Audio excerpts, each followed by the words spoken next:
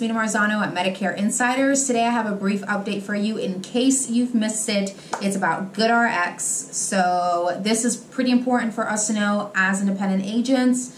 One of our competitors, right, GoHealth.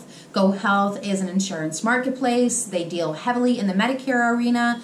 And if we're dealing in the Medicare arena too, they are a competitor. So they're a competitor. They have partnered with GoodRx and now will be marketing their products through the GoodRx platform. So to read you guys specifically the verbiage from the article, it says GoodRx consumers who want to explore Medicare coverage options and understand potential benefits or savings will be able to access information about GoHealth's market-leading Medicare plan selection solutions. So, it also says that GoHealth's enrollment solutions are going to be directly incorporated to GoodRx users on the GoodRx platform. So what this means is there's going to be a lot of competition now with this partnership. You don't want to continue to refer your clients to GoodRx. That's really the bottom line, is definitely look for alternatives moving forward.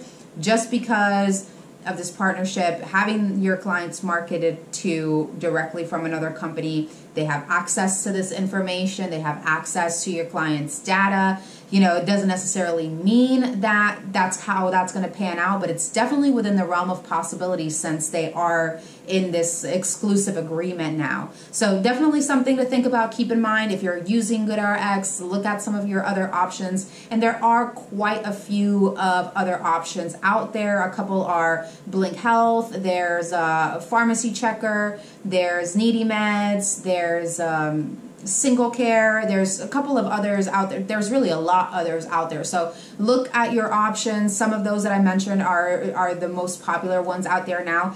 And there are also two others. One is called GoodRx and the other is called the Canadian Med Store. And these actually compensate the agent for scripts that are filled. So it might be something for you to look into. I would definitely reach out to your FMO and find out more information. If you don't have an FMO or you don't know who to reach out to, contact us. Our contact information is in the description of this video. So reach out to us directly. We'd be happy to get you the information that you need on those platforms. Otherwise, like I said, tons of options out there for different platforms that will give the same kind of savings to your clients without the risk of losing that client to a competitor. So just wanted to get that out there, guys. It's important for us to know, important for us to keep in mind and know, you know, who's working with who and protect our book of business as much as we can. So that's really what this video is about, and that's all I have for you. Definitely comment. If you have any questions, reach out to us. Like, subscribe, share, and go to our Facebook, Medicare Insiders, if you want to become an insider. Otherwise, I will see you guys next time. Have a great day.